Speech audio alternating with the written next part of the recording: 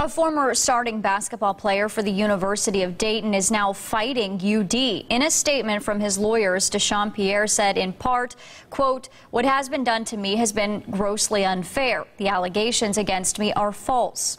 His attorney says the university's decision is unsupported by any credible evidence. Police reports indicated that Pierre was investigated after a claim of sexual assault. The Montgomery County Prosecutor's Office said there was not enough evidence to file charges.